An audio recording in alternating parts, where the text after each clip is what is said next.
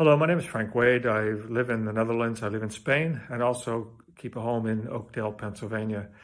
I have spent most of my adult life outside of the United States, representing United States interests abroad in business and in government. And most of my adult life, I've supported some of the most dynamic Republican efforts to open markets, such as Ronald Reagan's effort to take down that wall in Berlin and open Eastern Europe, and also Nixon's efforts to open China. I'm very proud of my support for those initiatives and for the results. But over the past 3.5 years, I've found that America isn't leading anymore. America is not trusted. The trust has been broken by Donald Trump's ignorance and his refusal to respect international accords, his withdrawal from APAC and the Asia-Pacific Trade Agreement, his withdrawal from the Paris Accord, which could have brought America fantastic opportunities, as well as preserving trust around the world, which is the fundamental of business, is the fundamental of trade. Trust is the fundamental requirement of prosperity.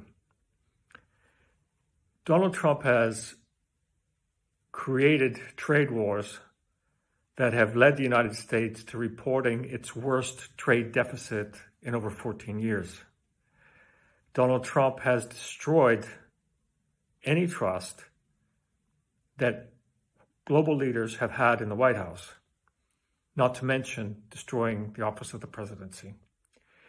I believe that America's future can be restored as a leader in global trade, but it's going to take significant work coming from the highest levels of government. And Donald Trump is not going to do that work. Donald Trump is going to continue his destruction because that's the way he is. I think if you haven't learned that by now, then you haven't been watching. It's up to America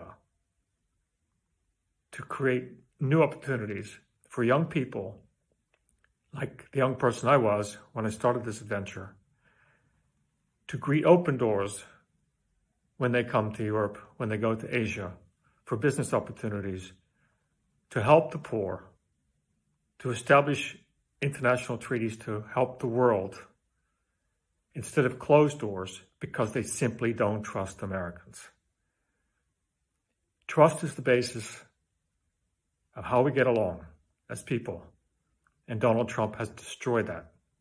It's up to you to begin the work to restore trust in the USA. Thank you.